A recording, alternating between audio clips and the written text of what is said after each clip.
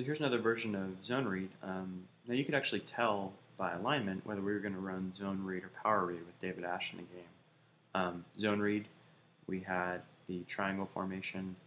Power read, we were going to run trips. So let's look at this version.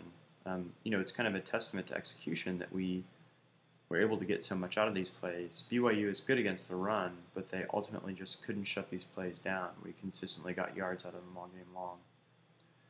And that really bodes well for the future because as we add to these packages, you can bet that we're, one, going to hide our intentions more, but two, you can bet that teams are just going to have trouble shutting this down. Ash and Monroe together in this formation present a real problem for the defense.